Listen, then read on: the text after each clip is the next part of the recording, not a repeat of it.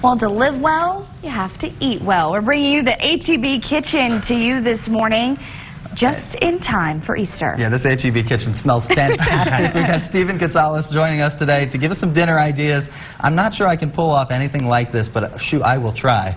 Well, I made sure to give you all lots of recipe cards to make sure that we can do it all. Awesome. Where are we starting this morning? So, as you know, Easter's right around the corner, so we figured that we would make some of our favorite Easter dishes, keep them simple but delicious. So at the new HEB, they're off the Loop 250. I'm part of the Cooking Connection, so if you're unfamiliar with that, we're kind of like your 5-minute cooking classes. Perfect. So to start with, we've got our pineapple coconut shrimp cocktail.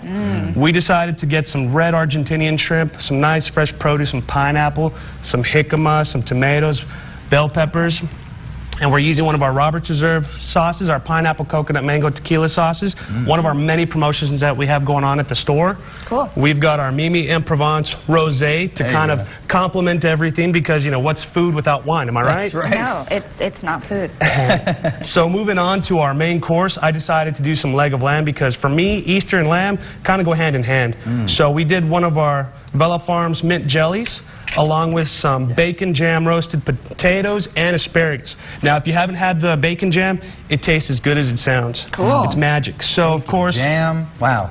To complement the gaminess of the lamb, the vegetables, we got our 19 Crimes red wine. It's an Australian red wine, and it goes great with any kind of lamb, beef, salmon.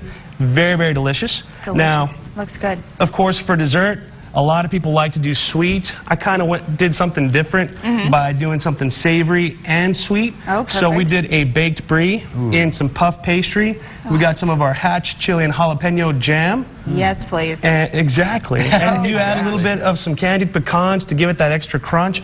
All making for a wonderful dinner or lunch experience for Easter. So how difficult is that puff pastry? Is it just stick the cheese in it, put that on top, and fold it over? Pretty much, and then just put an egg wash on it. That's what I was about to say, is this looks so fancy. It looks above my cooking range, but after hearing you explain it, I think I could pull it off. Well, if you look at our recipes, we have about 5, maybe 6 ingredients per recipe, so we keep it simple. Yeah, awesome. Not bad at all. And then if you need some tips, come and find Jill at HEB in your Cooking Connection, and you always answer my questions. So awesome. Well, Chef, we appreciate you being with us this morning. This smells amazing. Incredible. Looks beautiful.